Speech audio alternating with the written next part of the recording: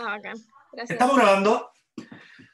Ya, ok. Hoy día entonces vamos a revisar primero lo que les pedí que leyeran. Dejen liberar un pelito de RAM.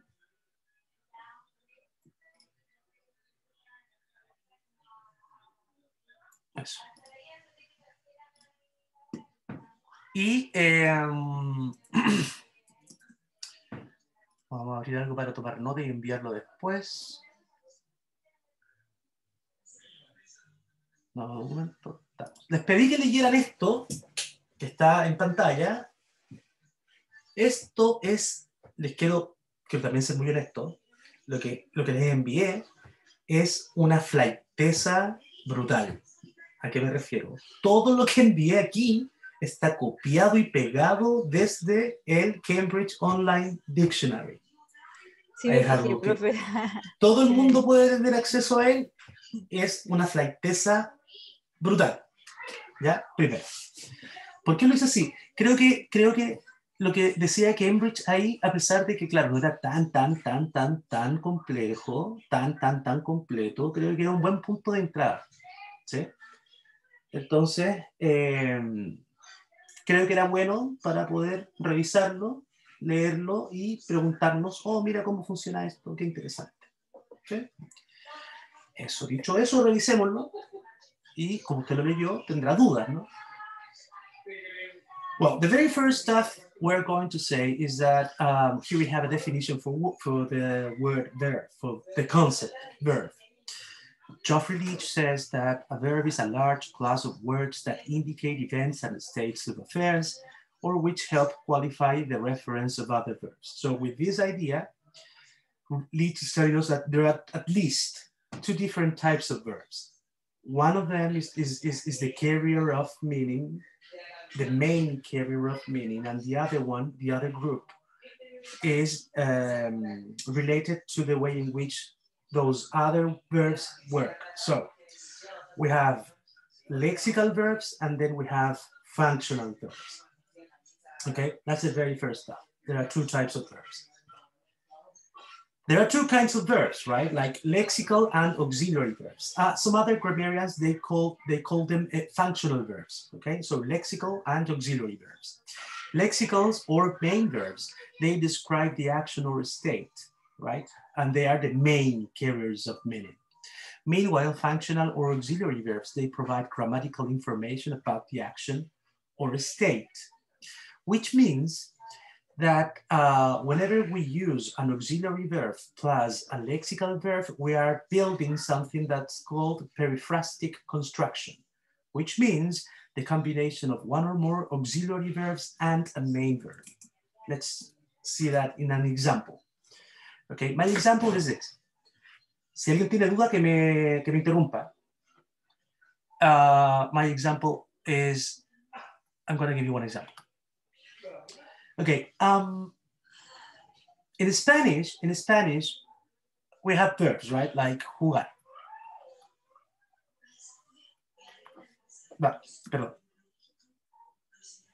Like jugar. So I can say things in present. So I can say yo jugaré. Yo juego. Juego. Right? I can say something using the same verb in the past, right? So yo jugué. Jugué. I can say something in the future. Jugaré. Right? And some other tenses, tiempos, right? In English, I can say something in the present, like for example, he plays. I can say something in the past. He played. But the question is, how do I state something in the future? Y ahí está el verbo auxiliar. Chuta, Right? So what I have to say is he will play. And if you take a look at this, there are differences between Spanish and English, right? First of all, in Spanish, we have the capacity of verbs for being inflected in order to show tense, right? So the verb jugar can be juego to express present, and then by an inflection, right? By a bound morpheme inflectional suffix, o. Then I can also state past by using a bound morpheme suffix inflection, right? Jugué, e. And I can even state a future tense by saying another bound morpheme suffix inflectional, e, right? But with tilde, right? In English, we can't do that, right? Because English verbs, they can have inflectional morphemes to state just two single tenses, present and past. So how can I create future? I create future by using a periphrastic construction, which means the presence of a lexeme, which will provide a grammatical feature for the following verb. So in English, the future is created by a periphrastic construction in which the auxiliary verb provides the tense or the sense of tense to the main verb, right? Therefore, will play is a periphrastic construction. And that's it. ¿Se entiende, no? ¿Sí? Sí. Why periphrastic? Because in English, you can't inflect verbs to show every single tense. You just can have two. Present, se da dos, and past, eve una. Therefore, and with that idea in mind, in English, we will have main verbs, that is to say, verbs that can be used as verbs that will entail meaning, right? And auxiliary verbs, verbs that which their only, perhaps only idea or only usage is to provide a grammatical meaning for the main verb, right? Whenever we use that, we have a periphrastic construction, like for example, we'll have done, right? Or we'll have, or we'll have, or a passive voice is given, right? Auxiliary verbs. Here we have auxiliary verbs. Auxiliary verbs, as you can see in this slide, we have a ton of them, and we can divide them. We can divide them into at least three different categories. The very first of them is the verb be, have, and do, and we call them primary verbs because they can be auxiliary verbs and main verbs at the same time, right? So I can say, for example, I have had, right? Again, so we have verbs in English. Verbs in English, they can be lexical, that is to say, main verbs, or they can be functional, that is to say, auxiliary, right? Auxiliary verbs. We have another classification. Therefore, verbs can be classified, auxiliary verbs can be classified into primary verbs. They can be classified into modal verbs, and they can be classified into semi-modal verbs, right? Primary verbs can be main and auxiliary,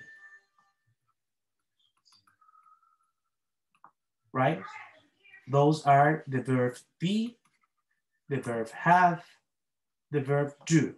How can I prove it? I can prove it by using the following example. I have had. In this sense, we have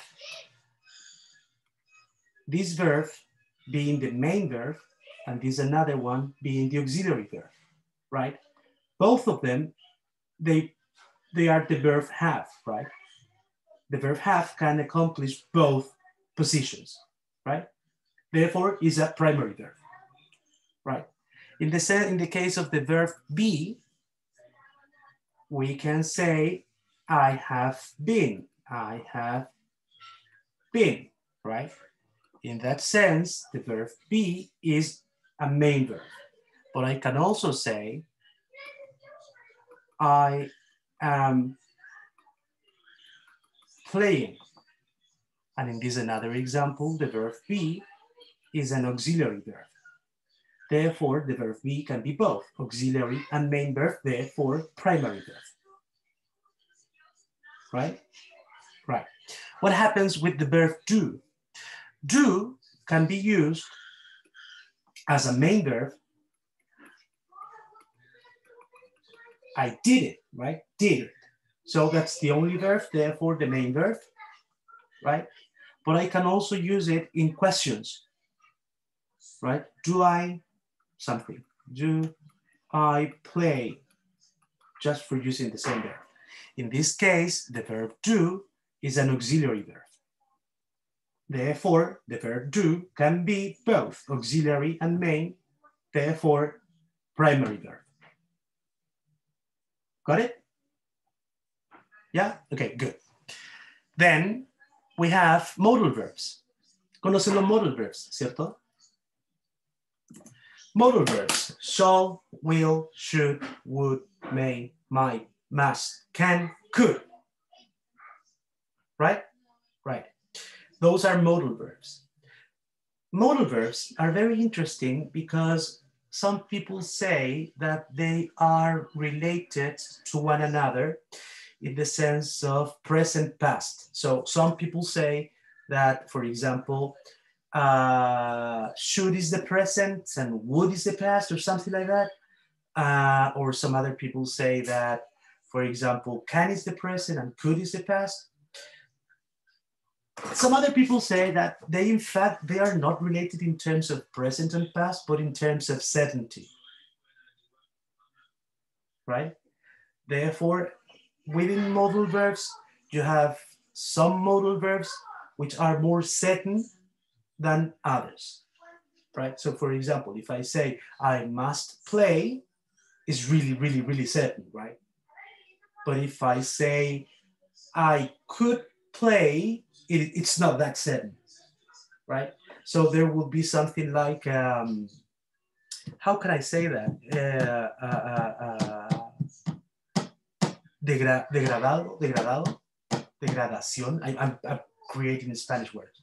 Degradado might be, un degradé, right? With must on top of it, and then could perhaps at the very end of it, right? That's the one hand, on the one hand. On the second hand, on the other hand, modal verbs, they are just auxiliary verbs, only auxiliary verbs. You can't have a modal verb as a main verb, right? So that's really important. Modal verbs are just auxiliary verbs.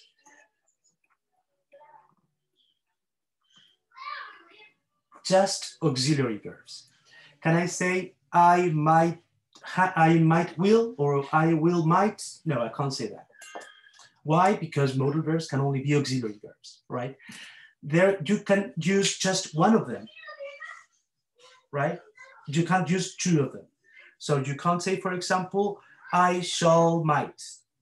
Why not? Because within a verb phrase, we're going to talk about that later on, within a verb phrase, you just can have one single modal verb. Just one of them, right? You can't have two of them, okay? Okay. And finally, this is really interesting, modal verbs can't be affected by a bound morpheme. So you can't express any type of attachment to those verbs. So for example, I can't say he cans.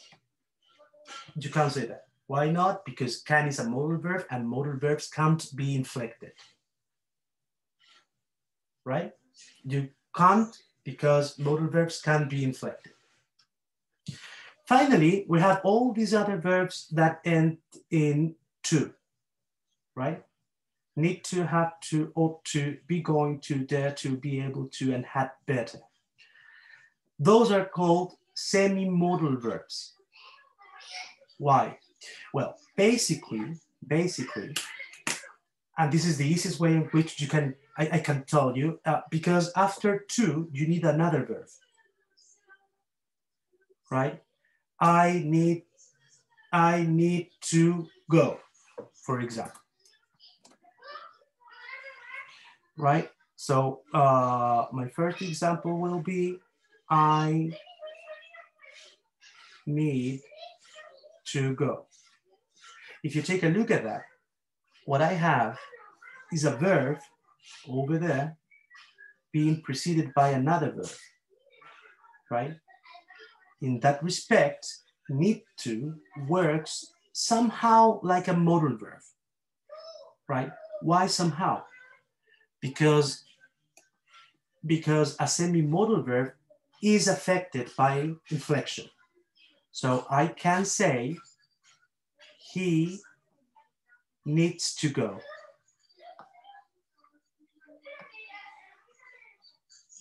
Right? Therefore, a semi-modal verb is the mixture between a main verb and a modal verb, right? Because on the one hand, it goes before a main verb, or in other words, a semi-modal verb requires the presence of a main verb after it, first of all. And on the other hand, a semi-modal verb is affected by inflection, right? So I can say, he needed to go, right? Past simple, he needed to go, past simple, right? Another interesting feature is this.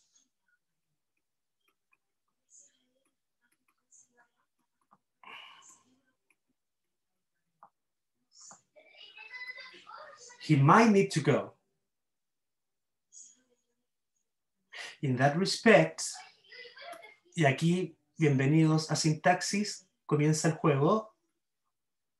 Frase verbal, might need to go. ¿Sí? Me voy a detener ahí. Profe, ¿qué hizo? Marqué una frase. Profe, ¿qué es una frase? El tercer elemento de la jerarquía gramatical. Morpheme, lexeme, phrase. Una frase está hecha de lexemes. Profe, ¿cómo pilla las frases? Las frases es lo que construye la cláusula. La gente le dice oración. ¿Cómo sabemos dónde empiezan, dónde terminan? La más fácil de todas es la verb phrase, porque solo contiene verbos. Donde yo vea verbos, veo verb phrases. Profe, veo un verbo, una verb phrase. Profe, veo dos verbos. ¿Están juntos? Sí. Una verb phrase. ¿Están juntos? No, profe, están separados. Que uno al principio y otro al final. Dos verb phrases. Profe, ¿cuántos verbos pueden haber adentro de una verb phrase? 5. Profe, ¿alguien hace eso en verdad en la vida diaria? No, pero se puede. ¿Ya? Ojo. Partamos de lo más sencillo. My need to go is a verb phrase. Right? Inside of my need to go, there are things, there are lexemes. These lexemes are 3 of them, might, need to, and go. Right? Might, need to, and go. Go es el main verb. Es el que tiene más significado. Es el más importante. ¿Cierto? Might go. ¿Puedo decir eso, no? Might go. Funciona, ¿no? Might go. You might go. Ya, funciona. ¿Qué significa eso? Que might le entrega su significado a go. ¿Ya? No a need to. A go. Need to go. ¿Funciona, no? También funciona. Need to go. Probemos si might y need to funcionan los dos juntos. ¿Puedo decir a alguien, you might need to? Siempre falta el último, ¿no? You might need to something, right? Eso quiere decir de que lo verde no es análisis, son solo ideas. Need to le entrega su significado a go y might le entrega su significado a go. Lo que quiere decir que go es la palabra más importante de todas ellas. Por lo tanto, rayita. Esto es, lo rojo es análisis. Rayita para abajo. Go es un verbo y funciona como head. Importante. Head. Obligatory element inside of a phrase. Podríamos decir que el head es el free morpheme de la frase. Todo funciona alrededor de él. ¿Ya? Ya. Need to, el lexema, need to, no es need, no es to, es need to. Es un auxiliary verb. Es muy largo, ¿no? Sí, no va a caer. Entonces, ¿cómo se abrevia? Aux-V. Auxiliary verb. ¿Ya? Vamos a ir poniendo aquí arribita. Auxiliary verb. Son optional. ¿Puede haber frases sin auxiliary verbs? Sí, sí puede haber frases sin auxiliary verbs. ¿Puede haber frases sin head? No, no puede haber frases sin head. ¿Cuál es el símbolo de un auxiliary verb? A, U, X de corta. Ese auxiliary verb le entrega su información a go, therefore is modifying. Modifying. Se me perdió el puntero, ahí está. Modifying. As it is modifying, that item is called modifier, right? It's a modifier. It modifies what?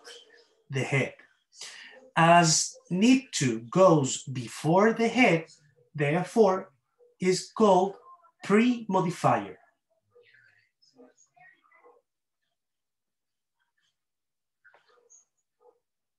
Pre-modifier. So slash pre-modifier, right?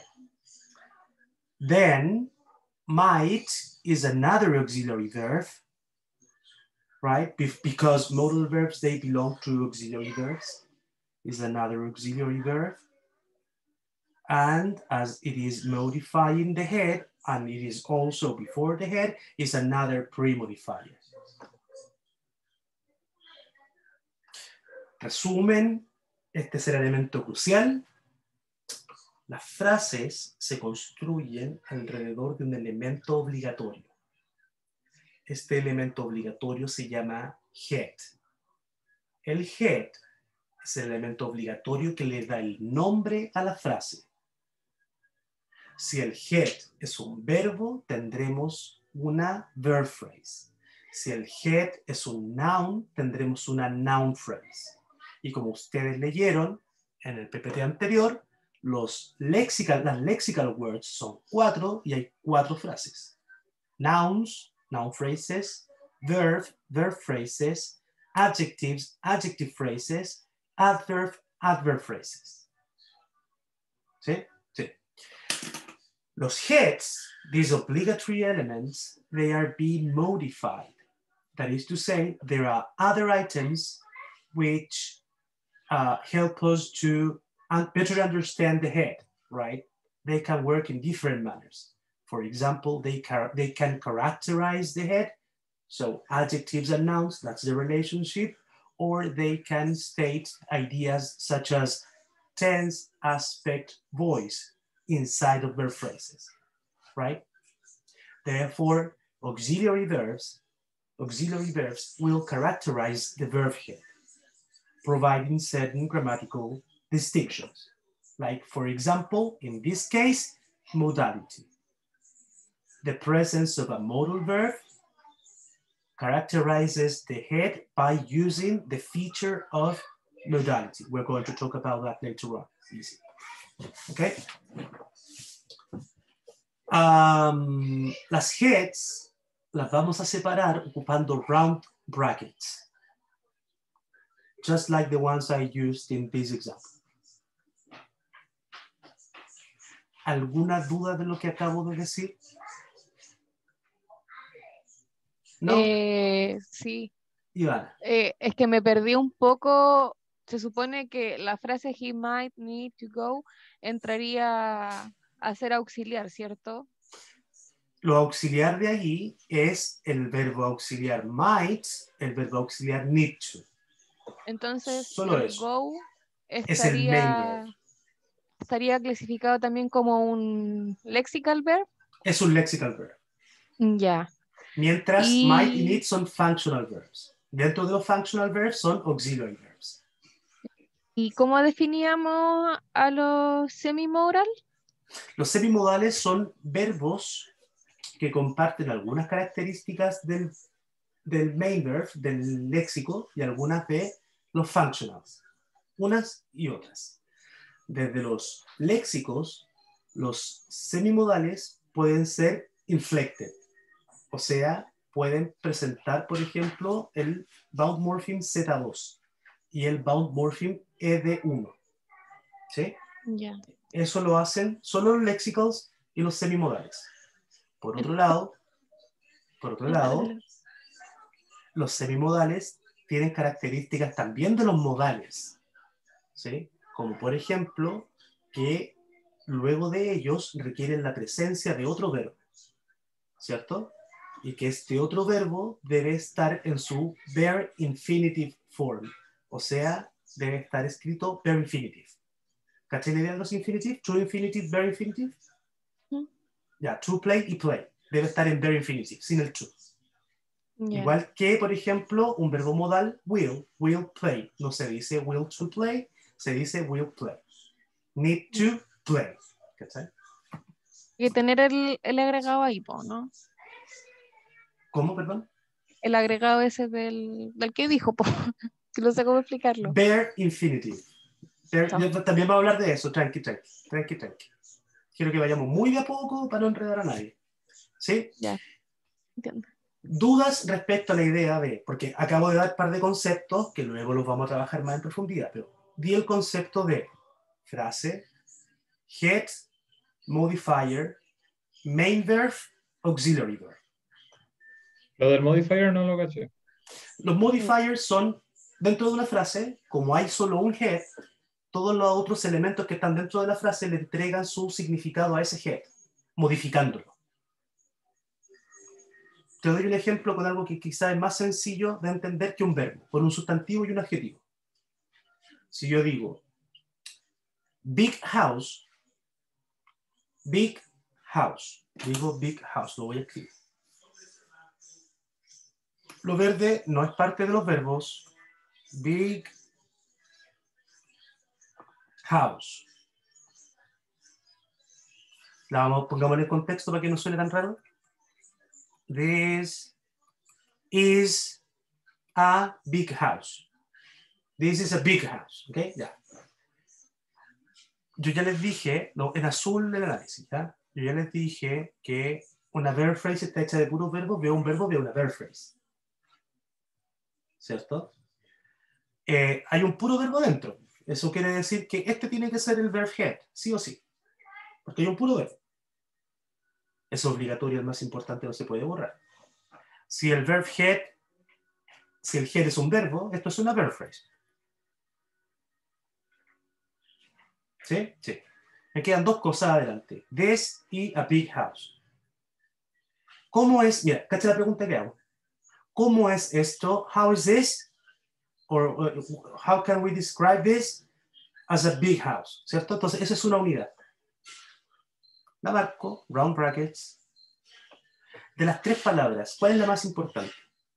La que no puedo borrar si no pierde todo significado. House. House.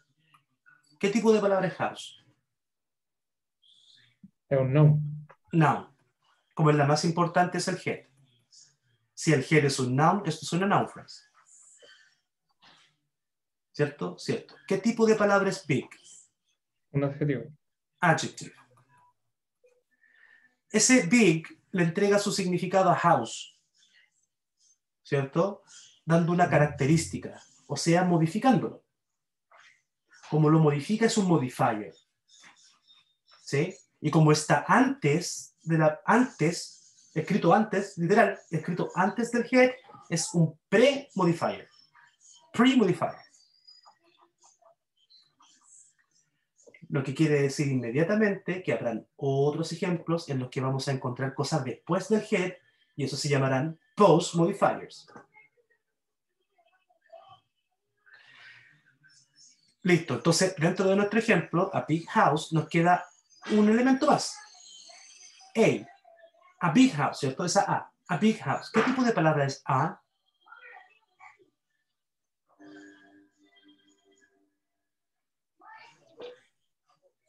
Es un artículo. Los artículos pertenecen a una familia aún más grande. Se llaman determiners, determinantes. Su símbolo es DET. Y también es un pre-modifier de el head house. Con esto, de distinguidos, les presento la noun phrase.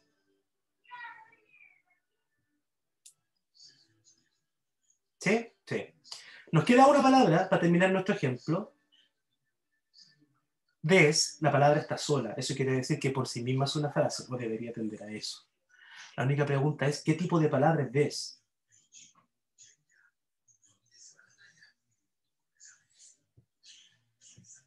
¿A alguien se le ocurre? No quiero respuestas correctas, quiero que me ¿Es digan lo un que ustedes pronombre? creen. ¿Por qué es un pronombre? Porque viene de- podría venir de aquello, de they. Ya, pero ¿por qué? Porque hace referencia a algo sin necesariamente decir qué. Boom! A pronoun is a word that we use in order to make a reference to an entity. Por eso su nombre es pronoun. Es una proforma para un noun. Ahí podría decir, that house over there is a big house.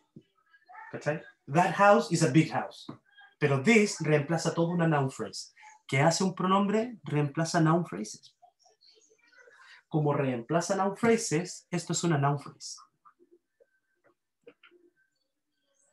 Lo vamos a ver con más calma. Easy. Estamos hablando de verbos y estamos explicando cómo funcionan las frases. Eso es todo. Ocupamos este ejemplo para hablar de qué es un pre-modifier. Un pre-modifier, modifier, is an item which provides more meaning or characterizes the head. That's it. Ahí vamos. Es solo eso. ¿Dudas? ¿No? Okay. All over again, auxiliary verbs. Auxiliary verbs can be divided into three primary verbs.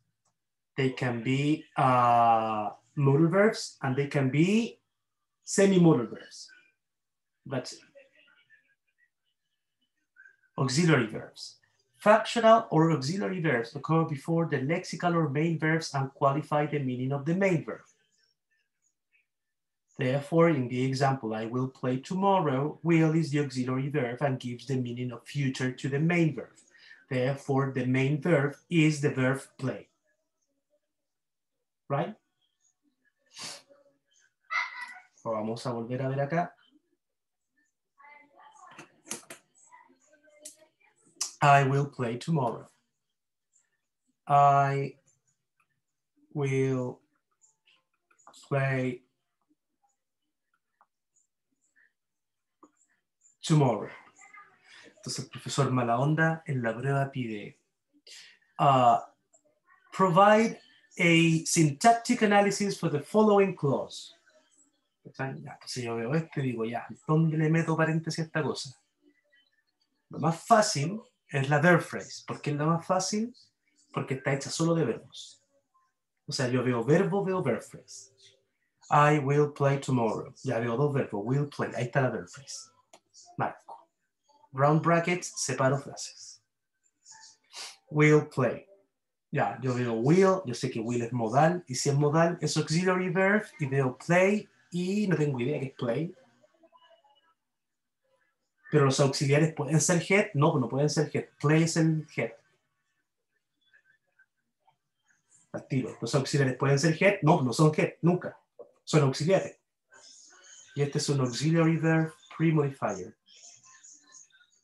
Como el head is a verb, therefore we have a verb phrase. ¿Sí? Again, will is a modal verb, and as a modal verb is an auxiliary verb, and it provides meaning to the verb head. In this case, play. Les doy una pista súper buena. El verb head siempre es el último verbo. ¡Pum! El verb head, anótelo por ahí, no se lo olvide. El verb head siempre es el último verbo. De 800 verbos juntos, el último es el head. Seguro, seguro. ¿Siempre? No, no siempre. Pero después vemos eso. I will play tomorrow. Will is the auxiliary verb and gives the meaning of future to the main verb. Claro. I will play tomorrow, therefore the verb phrase will play is a periphrastic construction, right? In which the auxiliary verb will is providing the sense of future to the verb head. Therefore, periphrastic or periphrasis, right? There can be more than one auxiliary verb at the same time. I have been playing football for a long time. Have and been, both of them are auxiliary verbs. I have been playing football. I have been playing football. I have been playing football. And realice un análisis sintáctico. Ya, vamos a leer. I have been playing football. Busco los verbos. Have been playing. Ahí está. Verb phrase. La separo con round brackets. El último siempre es el head. Y los de adelante tienen que ser auxiliary verbs pre-modifier. Obligatoriamente.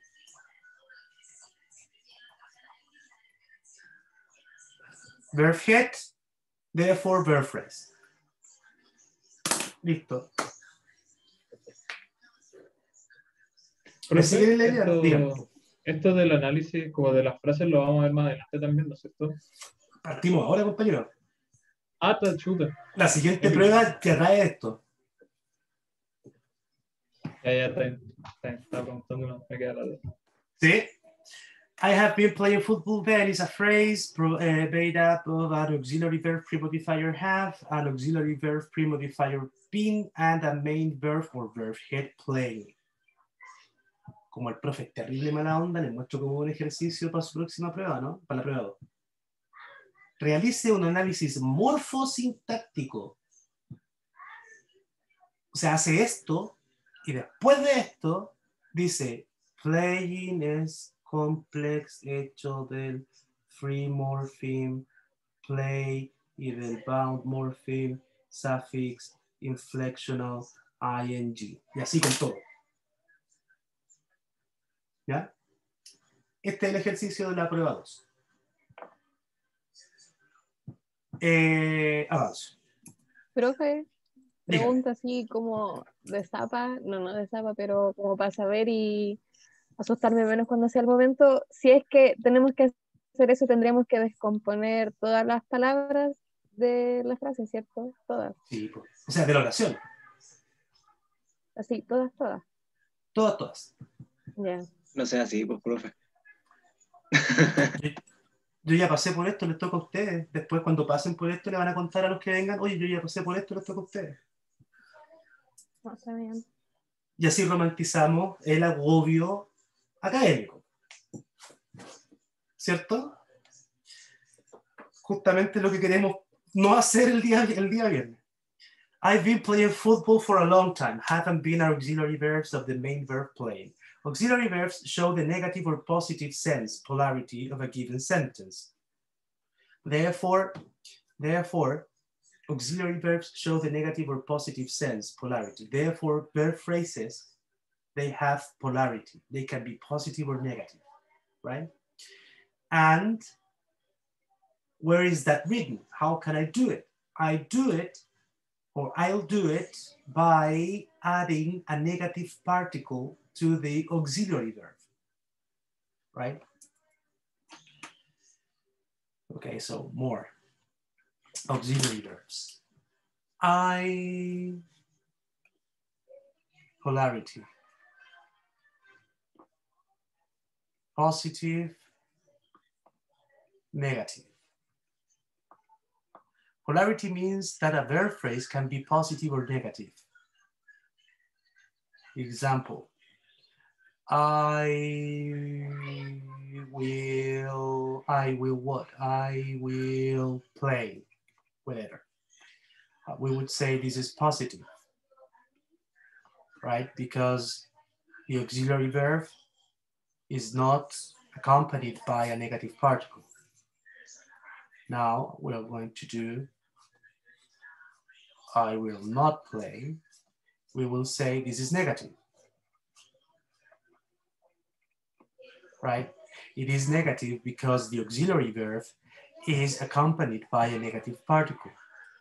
In our analysis, then play will be the verb head, not is a negative particle. This is something new. And will is our auxiliary verb, free modifier. Why do we say that not is a negative particle, and why the PPT has stated that polarity is located within the auxiliary verb? Because you can create a contraction, right? And this contraction occurs with the auxiliary verb and not the main verb, right? All over again. Polarity is a feature of the verb phrase, therefore a verb phrase can be positive or negative. Positive, the difference is in negative polarity, within the verb phrase, there's a presence of a negative particle, not, N-O-T, not.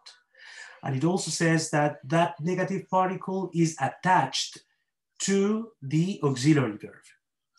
Therefore, we have the formal construction, I will not play, which is a negative verb phrase in which we have the auxiliary verb pre-modifier will, the negative particle not, and the verb head play. So how can we prove that the negative particle is being attached to the auxiliary verb? We prove it by the presence of a contracted form. The contracted form will be won't, right?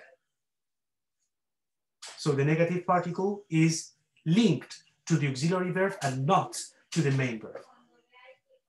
Therefore, polarity is expressed by the auxiliary verb.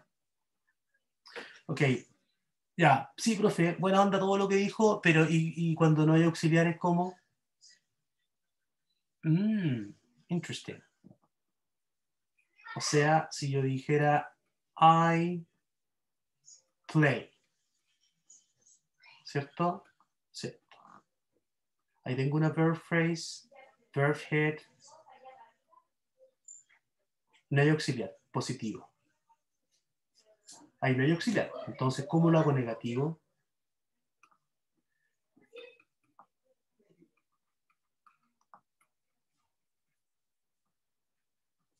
Por la presencia del verbo auxiliar don't, do, ¿cierto? Que se asume que está dentro del play, dentro del presente simple. Y que solo se hace expreso, no, ¿cómo no saber hablar español? Y solo se hace presente cuando intentamos hacer el negativo del presente simple. O de un pasado simple. I played, I didn't play. ¿Sí? Por lo tanto, sí es cierto. Es en el verbo auxiliar en el cual se establece la polaridad. Profe, si tengo dos verbos auxiliares, ¿en cuál se establece la polaridad? En el primero. ¿Cierto? Pensemos en un might have been. I might have been. I might not have been. Suena muy raro, pero sí funciona así. Es.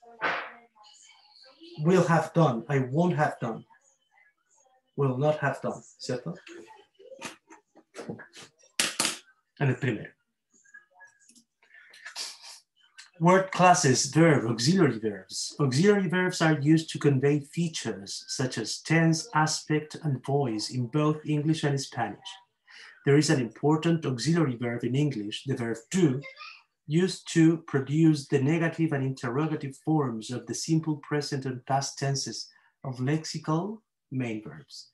So in the examples provided, we have I don't understand, she doesn't understand, we didn't find one, they didn't find one.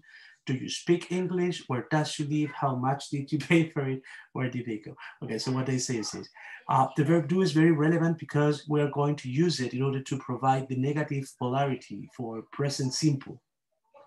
Like in the first example, the first two examples. I don't understand, she doesn't understand, right? She doesn't understand. And then it is also being used in order to provide the negative polarity for the past simple. We didn't find one, they didn't find one. Okay, and then all over again with interrogatives, right? Do you speak English? Then we have the verb do so as to produce the interrogative, where does the very same idea, but with the third person singular. How much did you pay? And then the very same idea for the past simple. So the verb do is a very special verb. However, the verb do can be used in order to produce some other features. For example, it can be a main verb. I will do it tomorrow. And with this, we're proving that the verb do is a primary verb. It can be a substitute verb. I can substitute other verbs by using the verb do. He told me to go away, so I did. What does that mean? I went away, right? Used for emphasis. I do love her. You did look happy yesterday. I can use it to emphasize. And with imperatives. Ya, dígame. Me surgió una duda. Dígame. ¿Qué pasa si yo digo I will have my tickets tomorrow? Sería una verb phrase, pero tendría dos auxiliares. Have. Sí, pues, se pueden hasta 4. Claro, pero se puede una verb phrase sin un head verb. I will have my tickets tomorrow. ¿Tienes un verb head? Mira. A ver. Muy buena pregunta. Muy bien, muy bien.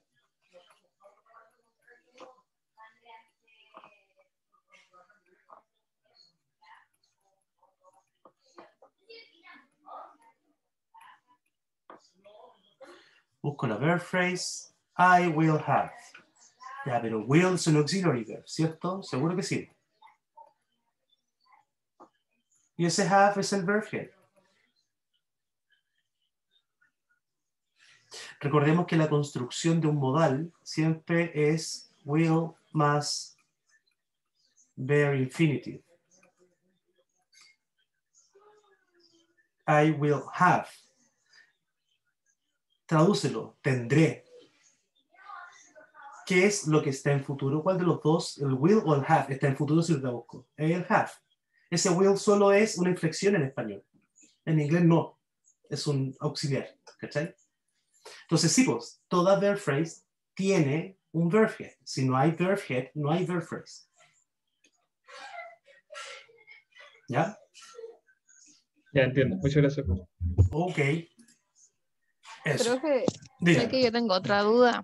Dígame, Resulta que en la diapo dice que el do se puede ocupar como main verb y como sustituto. Entonces, los auxiliary verb podrían tener otra clasificación que no fuera la de modificar una frase. No. O solo. Lo que ocurre allí es que existen los pronouns, ¿cierto? Una forma escrita que reemplaza noun phrases. Por eso es una pronoun. Si tú lo buscas en un diccionario de gramática, yo tengo uno, te lo puedo enviar, se los puedo enviar. Se llaman proforms. Pro-forms. Existen dos proformas en inglés. El pronoun, con los pronombres, que son caleta de pronombres, la gente solo piensa en los personales, ¿cierto? I, you, we, he, pero existen los object pronouns. Me, him, her, ¿sí? Existen los compound indefinite pronouns. Anybody, nobody. Existen los... Ya sí, bla, bla, bla. Y también existe una segunda proforma que es el proverb, que es el verbo do, que se puede ocupar para reemplazar cualquier main verb. Main verb, cualquier main verb. ¿Cachai? Como es en el caso de a substitute verb, ¿cachai? En el primer ejemplo, he told me to go away, ¿cierto? Si yo cambio did por el verbo que debería estar, quedaría he told me to go away, so I went away. Went away, ¿cierto? Ese phrasal verb es reemplazado por el verbo did. ¿Cachai? Lo que da a entender entonces que el verbo do es un proverb. Igual que un pronoun, pero con los verbos. ¿Cachai? ¿Por qué se ocupa? Bueno, esta es mi opinión personal, no muy experta. Creo que se ocupa por el mismo motivo en el cual se ocupa el pronoun, ¿cachai? Que es un principio, la economía del lenguaje. Lo que ya se dijo no se repite. Y si se repite, se dice con la menor cantidad de esfuerzo posible. En este caso, reemplazamos un phrasal verb por solo una forma. ¿Cachai? Igual que un pronoun reemplaza una noun phrase gigante por solo una palabra. ¿Por qué es posible eso? Porque, como ya se dijo, está muy fresco en tu memoria. Ahora lo digo en términos gramaticales. Porque hay una activación reciente de un referente. Eso. Gracias, profe. Ok.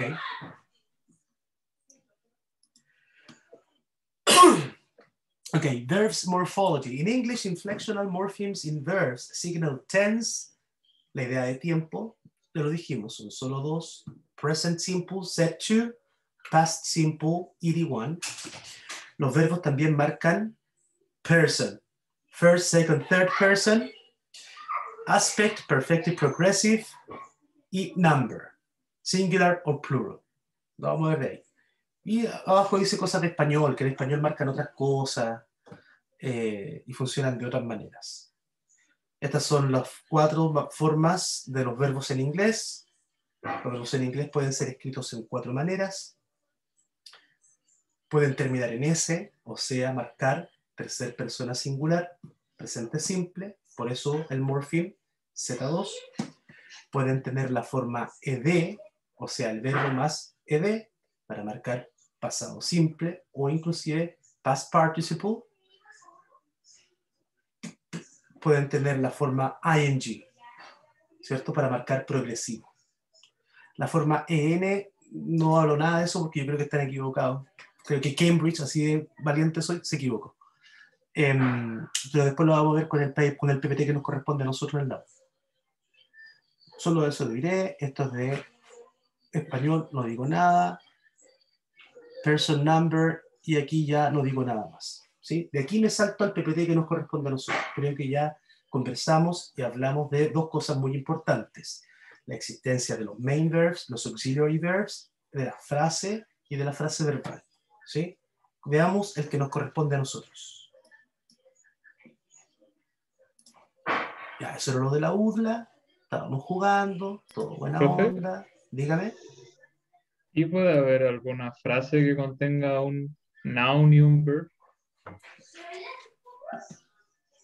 Sí. Sí puede haber. Súper peleable, pero sí puede haber. La podemos ver después. Déjame buscar primero el slide.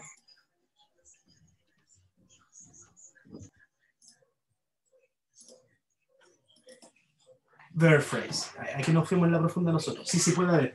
Hay cachado que hay veces en que la gente dice bring someone back or like put that thing back in that place. Sí. Put it back. Put it back. Put it back. Pero el verbo es put back. ¿Cachai?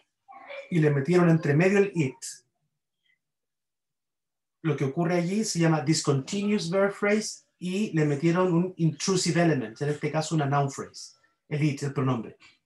Entonces en el análisis quedaría la verb phrase y adentro de la verb phrase una noun phrase. Eso es lo que se me ocurre para responder tu pregunta.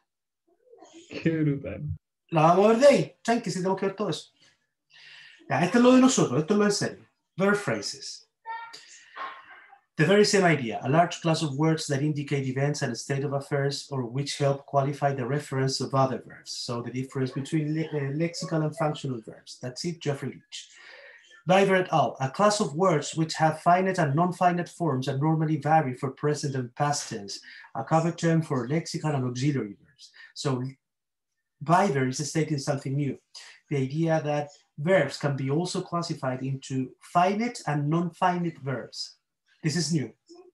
We're going to see that later on. Functional classes, main verb versus auxiliary verb. Summary, main verbs play a central role in clauses. They usually occur in the middle of a clause. They are the most important thing in the clause. Why I am saying that? In our first example, like for the first example was, okay, we're going to use anyone. I will play tomorrow. I will play tomorrow is a piece of language. Therefore, we can analyze it by using the grammatical hierarchy. By using the grammatical hierarchy, we can state that, number one, it has morphemes. Number two, it has lexemes. Number three, it has phrases.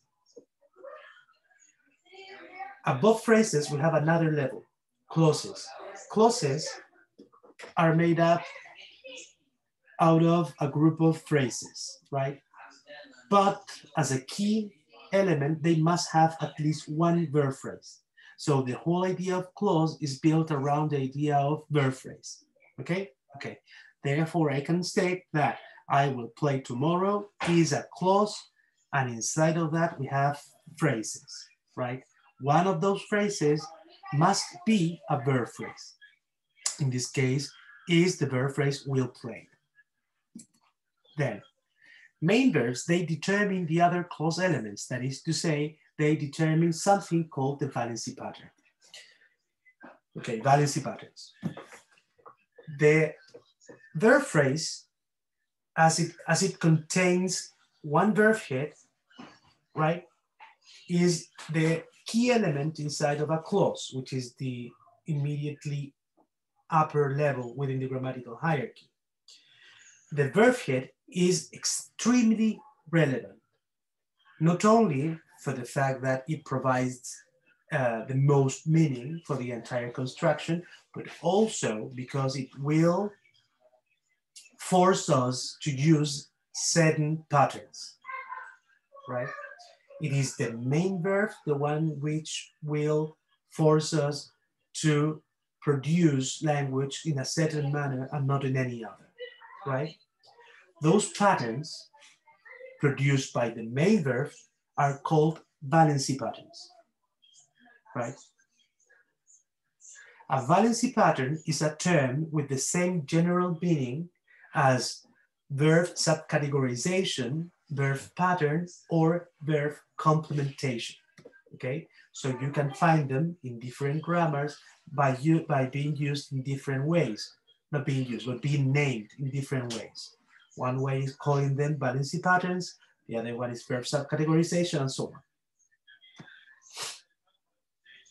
Valency pattern, the pattern of clause elements that can occur with a verb. For example, intransitive, monotransitive, etc.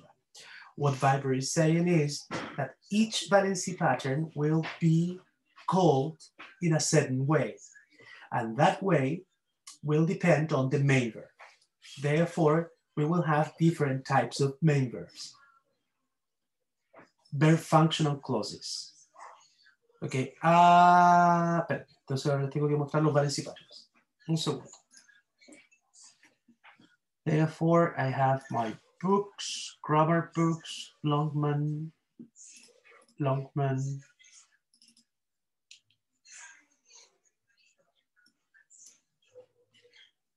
No, necesito hacerlo más chico. Valency patterns.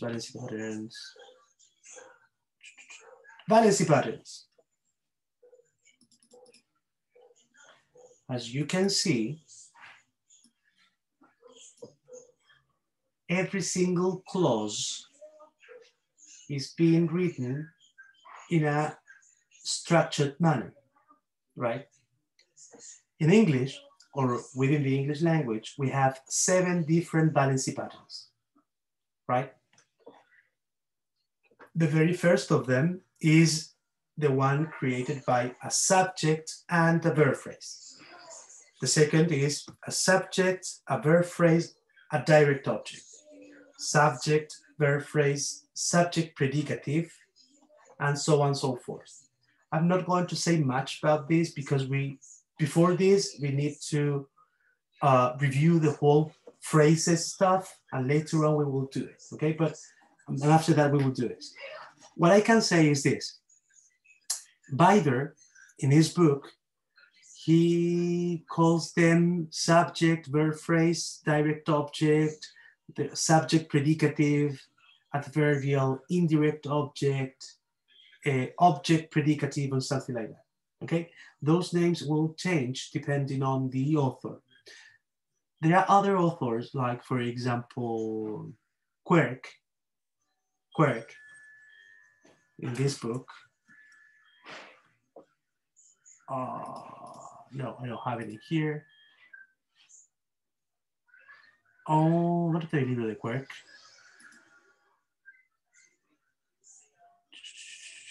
Yeah, whatever. In my Quirk's book, whatever, he calls them subject, object, complement, verb, or verbal, okay? The idea of predicate and all that. Okay, so we're not going to say much about this because we have to review it later on, but the idea is that the main verb will provide the pattern, okay? So what we'll have is this. Some verbs will be called intransitive verbs because they will provide certain pattern. Some other verbs will be called monotransitive verbs because they will provide a pattern. Copular verbs, detransitive verbs, complex transitive verbs, and so on, okay? Why is this important, or why I think it is sort of relevant for the discussion? Because whenever you review a verb inside of the Cambridge Online Dictionary,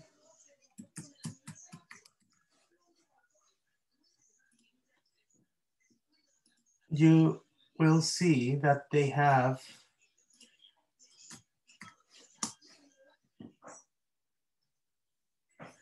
for example, play is a verb. That's the phonemic transcription. Then A1, this is the very first definition, but then you have that I over there, which means verbo intransitivo. You see? ¿Qué quiere decir esto? Que los verbos son categorizados de esta manera y proveen un patrón. Lo que no quiere decir de que solo un patrón es entregado a cada verbo. Súper raro. Un verbo puede ser intransitivo y transitivo al mismo tiempo, porque permite ese verbo escribir en esos dos patrones. O los podría tener todos, podría escribir en todos los patrones. Todo eso lo vamos a hablar en caleta de rato más. Solo quiero que tengan la idea de que el main verb obliga a escribir la oración de cierta forma. Eso es. Y es así de relevante. El main verb obliga a escribir la oración de cierta forma y no de otra. Eso. ¿Cómo puedo saber con ¿cómo puedo saber yo si este verbo o este otro verbo me obliga de esta o de esta otra forma? A través de los diccionarios. Los diccionarios entregan esa información. Afortunados ustedes que pueden estudiar con internet digno y decente y lo pueden encontrar a un clic de distancia, ¿sí? Entonces solo cosa de revisar bien, ¿ya? No voy a caer en esos boomers de que cuando yo era joven yo estudiaba con diccionarios, ¿cachai? No voy a caer en eso. Valence y patterns. La forma en la cual se escriben las oraciones la determina el main verb. Verb function and clauses. También ya lo conversamos. Auxiliary verb, they occur before the main verb and qualify the meaning of the main verb. Nada nuevo. Lexical verb, primary verb, modal verb. También lo conversamos. Verbs can be grouped into three major classes according to their ability to function as main verbs and auxiliary verbs. Ya lo vimos. Lexical verbs, they function only as main verbs. Primary verbs, they can function as both auxiliary and main verbs. Son solo tres verbos. Be, have, do. Modal verbs function only as auxiliary verbs. Y a esto le falta colocar semi-modal verbs, que son los que funcionan como modal verbs, pero que tienen ciertas características de los lexical y de los modal. Lexical verb, they function only as a main verb. They belong to the open class. Most have regular endings performing past and present tense. However, most of the most common lexical verbs in English have irregular morphology. They often occur as multi-word units, therefore phrasal verbs. A couple of interesting things about this. First point, okay, no more about that. Second point, they belong to the open class, right? Because as lexemes, they belong to the lexical words, right? So you can create new verbs. Third point, regular endings for forming past and present tense. Therefore, most have regular endings for forming past, parenthesis, ed1, closing parenthesis, and present tense, set to. However, most of the most common lexical verbs in English have irregular morphology. Y aquí quizá habría que preguntarle a alguien, había un profe viejo en el PEDA, profe viejo, que falta de respeto, un profesor hace mucho rato en el PEDA, el profesor Iniesta, él tenía algo de filólogo, ¿no? Así como que le gustaba harto el origen de las palabras, el trabajo de la lengua, y rayaba harto con de dónde venían las cosas, ¿no? Y él alguna vez dijo que, y aquí estoy mintiendo, así que por favor pregúntale a alguien que sepa más que yo. Creo que el inglés, la lengua inglesa tuvo un problema en algún momento, en algún momento de la Edad Media, en la cual era casi como el chino, ¿no? Habían tantas variantes que necesitaron hacer como una estandarización. Por favor, pregunten esto, que muy seguramente estoy mintiendo. Esto es lo que yo me recuerdo y escuché. Y en esta estandarización, ¿cachai? Quedaron algunas reglas. La regla es, en el pasado se pone ed, ¿cierto? Esa es la regla. En el pasado se pone ed. Pero, ¿y qué pasa con todos estos otros verbos que estamos ocupando de hace 847.000 años y se escriben como rayos quieran? Ah, ya, pero eso no. ¿Cachai? Entonces, lo hicieron de esa forma, así como ya, de ahora para adelante así, y todos los detrás, no, ya eso no. ¿Cuál es la explicación? Aquí es lo que voy con esta broma estúpida y fome que acabo de hacer. El Mauro, pregúntale al Mauro, tiene que cachar. Que supuestamente los verbos irregulares son verbos, solo porque son irregulares, son verbos mucho más antiguos en el trabajo de la lengua. ¿Cachai? La prueba de esto sería que no tienen regularidad. O sea que son creados anterior a la regla. ¿Cachai? Lo que también, ya si nos vamos en la ñoñada más profunda y profunda, querría decir que quizás, solo desde el prejuicio, los verbos irregulares deberían tender a conceptualizaciones más abstractas o menos cercanas a la actualidad. Solo por irse en la volada muy ñoña. ¿Cachai? Y lo otro, en la que soporto mi franco nulo conocimiento respecto al tema, y solo estoy hablando desde el gusto de hablar, es que el inglés es una lengua germánica. Entonces, las lenguas germánicas tienden a tener inflexiones, ¿no? ¿Han cachado el alemán con palabras de 15 sílabas? No sé si han cachado eso. Mira, hagamos un ejemplo. Yo sé que hipopótamo es una monstruosidad en alemán. A ver, creo. Este es el momento en el que no es así y quedo como un idiota y digo, perdón, no era así.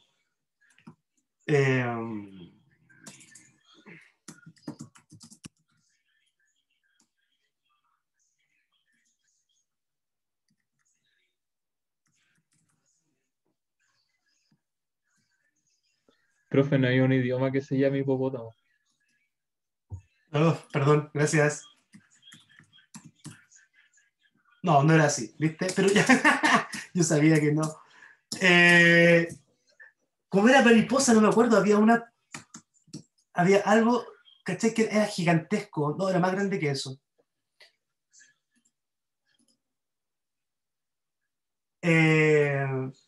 Entonces, claro, pues yo soporto mi nulo conocimiento respecto a los verbos en inglés en la idea de que es un idioma germánico, por lo tanto tiene mucha declinación, o sea, tiene muchas inflexiones, por lo tanto, sus formas deberían tender a cambiar en cada una de sus usos. Y luego de eso, todos estos verbos deberían ser anteriores al uso de una regla, por eso no tienen ed. Eso es lo que digo. Fabián, si me tiráis un salvavidas a este momento de profunda vergüenza que siento, te lo agradecería, pero desde el alma. No, recién estoy empezando con segundo idioma, pero el alemán es una pesadilla en algunas cosas y en otras muy, muy sencillo. Pero como le dije en el chat, hay verbos separables en donde usted literalmente los parte en dos y lo distribuye por la oración y uno queda terrible turno. Eso también ocurre en inglés, ¿cachai? Con algunos tipos de phrasal verbs. También puede ocurrir. ¿Viste? Ahí tenía otro link entre similitud sintáctica entre los dos idiomas. ¿Cachai? Ya, pero volviendo al punto atrás, gracias Fabián, hablábamos de la regularidad. Eso es interesante. Pucha, yo soy muy ñoño. Pienso también en toda esta gente que sigue peleando con el lenguaje inclusivo y no sé qué. Y claro, pues vuelvo a soportar mi visión respecto al lenguaje inclusivo en la relación del desarrollo histórico de los lenguajes. En el sentido de que si la regularidad no existiera en el idioma inglés, entonces tendríamos solo verbos irregulares, ¿no? Lo cual sería mucho más difícil de comprender. Lo que marca también que los idiomas avancen, y eso ya es pelea vieja, ya lo sabemos nosotros. Claro. They often occur as multi-word unit phrasal verbs. Eso es importante también. Phrasal verbs, ya lo habíamos hablado, un lexema. Muchas palabras, un lexema. Eso. Primary verbs, también lo mismo. There are only three primary verbs in English. Be, have, and do, lo sabemos. They form a separate class because they can be used as both auxiliary and main verbs. Por lo tanto, he does that, la verb phrase does, con el verb head does. Y he doesn't do it, la verb phrase doesn't do it, con el auxiliary verb doesn't y el verb head do. ¿Cierto? Segundo ejemplo nos marca claramente el primary verb do.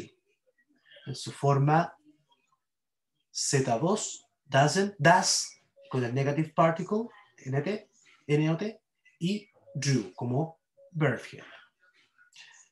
Para ir terminando, quedan 7 minutos. Modal verb, they act as an auxiliary verb in verb phrases, ya lo sabemos. They do not take inflection to show agreement or tense. Uy, aquí vamos a parar un poco. Ya, polarity. Modal verbs.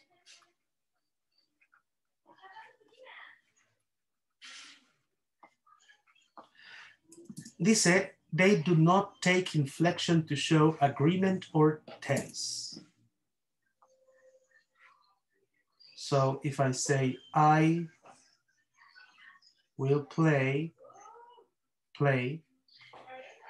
is, she will play, I will play, she will play. el verbo will no sufre ningún cambio. Eso quiere decir que el verbo will, as an auxiliary verb, does not recognize the difference between the first person singular and the third person singular, right? Now let's see with plural and singular. I will play again. We will play. Will is still the same, therefore the auxiliary verb will doesn't recognize the difference between singular and plural for even the same person. Therefore, modal verbs do not take inflection to show agreement or tense. Quiero detenerme en la idea de agreement.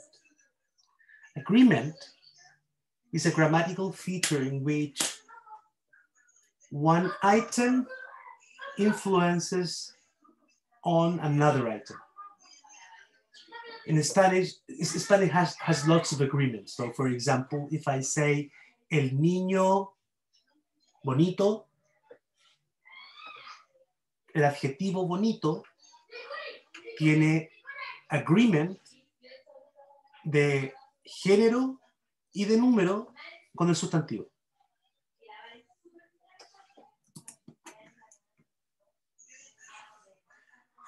El niño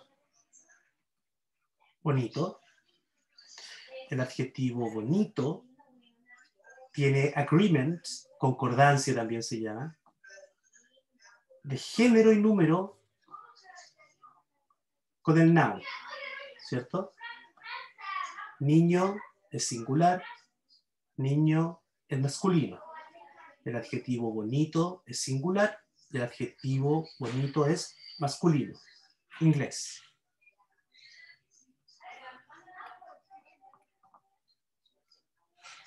Pretty boy, no hay agreement, ni de género ni de número.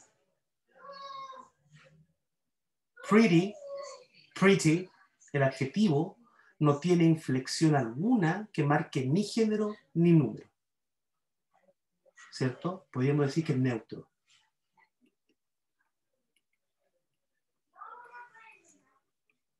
Pretty girl, sigue siendo el mismo adjetivo. Más en español,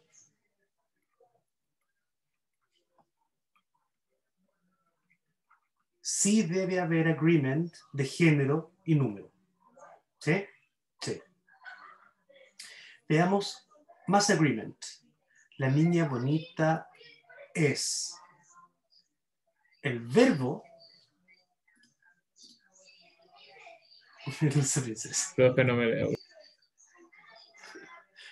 ¿Qué le había escrito? Oh, ahí Fabián me tiró el salvavidas de la vida. Mira esa monstruosidad de palabras en alemán.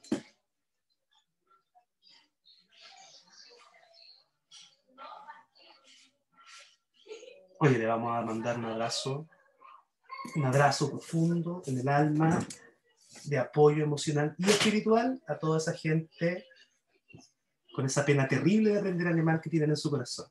Le vamos a pedir entonces que supere esa pena, que salga de ese bosque. Aquí estamos para ayudarlos. ¿Sabían cómo se pronuncia? Voy a intentarlo, pero estamos aprendiendo todavía. Nahrungsmittelunverträglichkeit, ¿no es así?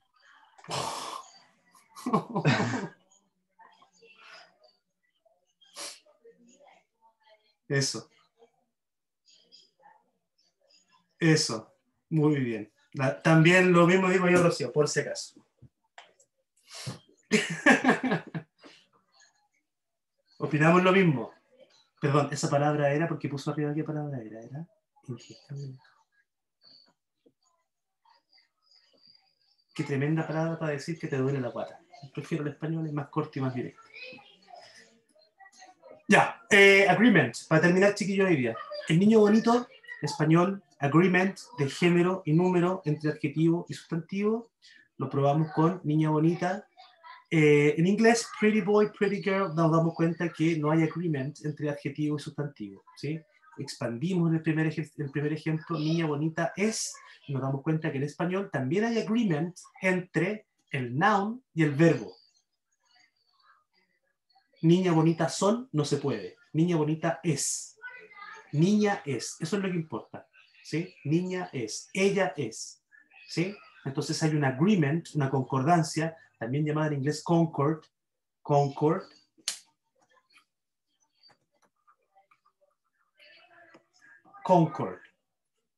¿sí? Between subject and verb. In English, it's the same idea,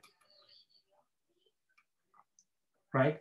So, even though in English we don't have an agreement or a concord between the adjective and the noun, we do have concord between the noun head and the auxiliary verb. El caso del verbo be es difícil y complejo debido a que tiene inflexiones para casi todas las personas, ¿sí? First person, third person singular. Hay inflexiones diferentes, ¿no? I am, you are, he is. Cambia todo el tiempo. Pero debido a que es un idioma con mucha menor inflexión o carga de inflexión en los verbos, we might state that in present simple hay un agreement claro que se ve, ¿cierto? Y para volver al punto anterior y cerrar por hoy día, los modal verbs no muestran este agreement. ¿Por qué no pueden ser inflexionados? She will es igual a decir I will, es igual a decir we will. Eso. Estamos en la hora, chiquillos, y continuamos mañana. ¿Alguna duda antes de terminar? No. No. Creo que le pongo 4. ¿La fecha de la primera prueba? 12, 11. 12. Le digo el tiro. No, 12 de mayo. 12 de mayo. Hoy nos juntamos a llorar. 12 de mayo. ¿Ya? Eso. Los quiero estudiando y que mañana tengan preguntas y cosas de ese tipo. ¿Ya? Nos vemos mañana, chiquillos. ¿Qué nos vamos mañana? Vamos a las 2:30. O a las 4:15. Profesor, ese PPT, Doy ¿lo media. mandó también o no? El último que nos estaba mostrando. Se los mando ahora cuando subo los videos. Ah, ya, gracias. Y mañana les mando estas notas si es que les pueden servir de algo. Cuando estén terminadas. ¿Ya? Eso. Nos vemos mañana entonces. Que estén súper. Descansen. Un abrazo. Que estén muy bien. Cuídese, Cuídese, profe. profe, que le vaya bien. Cuídese. Chávelas, chávelas.